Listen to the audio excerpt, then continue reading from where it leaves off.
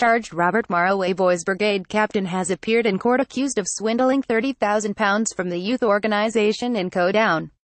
Standing in the dock of Newtownards Magistrates Court, 54-year-old Robert David Morrow confirmed that he was aware of the 12 charges against him.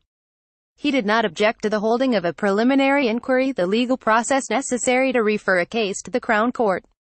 Morrow, from the Ballydorn Road in Killinchy, is charged with false accounting and committing fraud by abusing the position he held as captain of 1st Killinchy Boys Brigade, 8 counts of transferring criminal property and 2 of fraud by false representation, all alleged to have been committed between July 21, 2009, and September 21, 2011.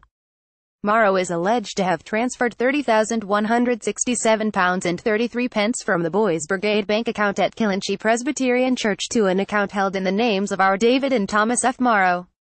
The count of false accounting accuses Morrow of destroying financial documentation, while the 2 counts of fraud by false representation allege that Morrow claimed he was entitled, as captain, to receive gift aid payments totaling £4,240.32.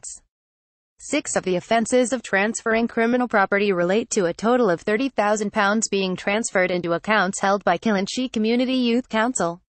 None of the facts surrounding the allegations were opened in court yesterday, but a judge agreed with a prosecuting lawyer that there was a prima facie case for Morrow to answer.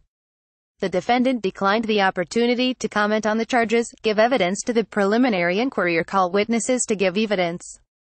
Returning the case to Downpatrick Crown Court, Judge King freed Morrow on his own bail of £750 and ordered him to appear at the higher court for his arraignment on January 16. Belfast Telegraph.